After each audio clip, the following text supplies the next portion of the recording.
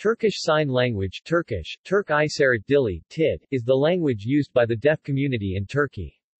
As with other sign languages, TID has a unique grammar that is different from the oral languages used in the region.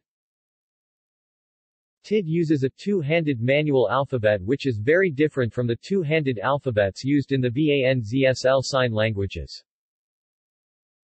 Status. There is little published information on Turkish Sign Language. Signing communities.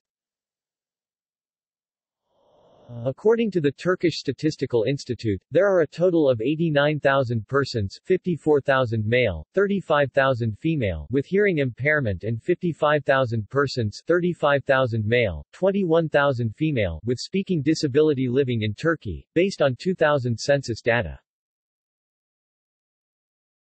History. TID is dissimilar from European Sign Languages. There was a court sign language of the Ottoman Empire, which reached its height in the 16th century and 17th centuries and lasted at least until the early 20th. However, there is no record of the signs themselves and no evidence the language was ancestral to modern Turkish Sign Language. Deaf schools were established in 1902, and until 1953 used TID alongside the Turkish spoken and written language in education. Since 1953, Turkey has adopted an oralist approach to deaf education. See also: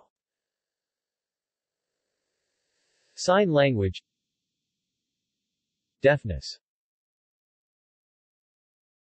References. External links. Turkish Sign Language Turkish and English website including dictionary and general information, by the Turkish Academy of Sciences and Koç University. Turkish National Deaf Federation homepage Turkish and English.